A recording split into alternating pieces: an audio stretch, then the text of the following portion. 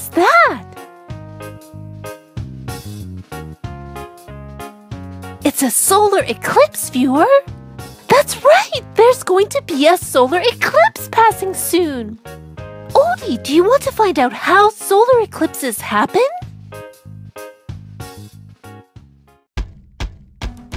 A solar eclipse happens when the moon passes in front of the sun. The moon blocks the sun's light, creating a shadow on certain portions of the Earth.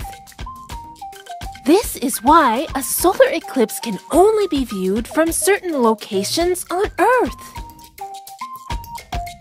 The shadow created by the moon during a solar eclipse can be broken down into three main parts: the umbra, the antumbra, and the penumbra. The umbra is the darkest central part of the moon's shadow. This is where the moon completely covers the sun, and we are able to see a total solar eclipse. During some eclipses, the moon is farther away from Earth. In these instances, the moon's umbral shadow is not long enough to reach Earth, and Earth is covered by the shadow that forms after the umbra, called the antumbra.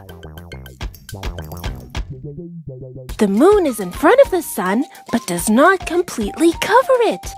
And we are able to see some of the sun around the edges of the moon. This type of eclipse is called an annular eclipse. The penumbra is the outer area of the moon's shadow. In the areas where the penumbral shadow hits Earth, we are able to see a partial solar eclipse, where only a portion of the moon covers the sun. Solar eclipses happen very rarely and only last for a few minutes. Looking directly at the sun can cause permanent eye damage and even blindness. Sunglasses are not strong enough to protect your eyes from viewing a solar eclipse. So it's important to use special glasses or to make your own solar eclipse viewer.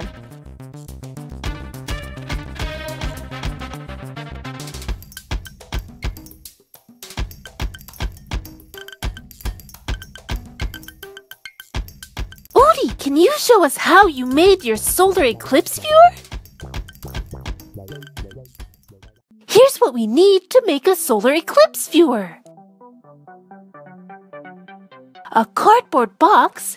We got this one at the dollar store, but if you have a shoebox, that will work too. A marker and a ruler, an X-Acto knife, some aluminum foil, a pin, a piece of white paper, and some tape. Let's start by tracing a small square on one side of the box close to the top, about 1 inch across. Using the X-Acto knife, let's cut a small hole.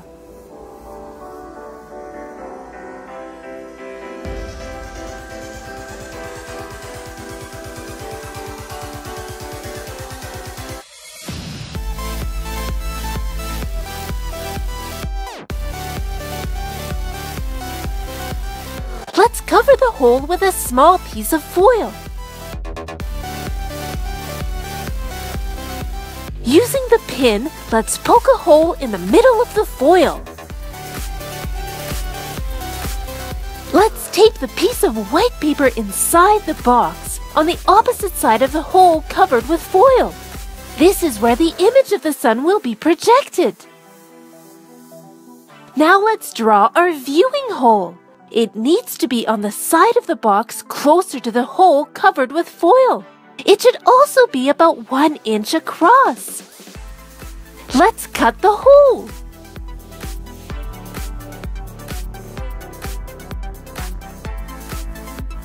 Odie, our viewing box is all done. Let's go outside and see if it works. All right, Odie, let's test it out. Look, we can see the sun.